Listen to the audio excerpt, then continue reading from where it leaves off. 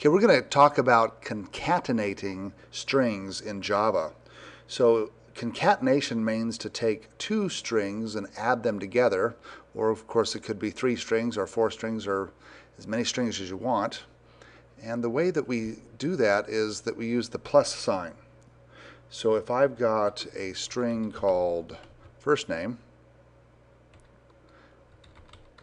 and I set that equal to my name,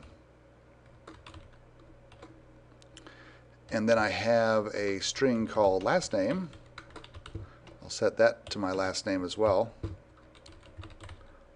If I wanted to print out my first and last name, which is often called the nice name, then what I would do is I would first concatenate those strings. So nice name equals first name plus last name.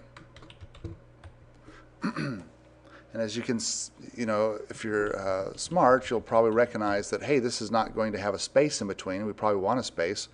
So we need to do first name plus, and then I'm going to do a quotation mark, a space, end quotation mark, that's a literal. Then I'll add the other variable.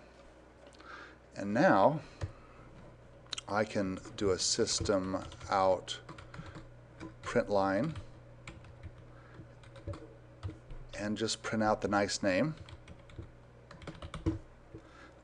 Compile it, make sure it will run, and and that will print out Sean space Worthington. And that's how it looks. Hopefully you can see that.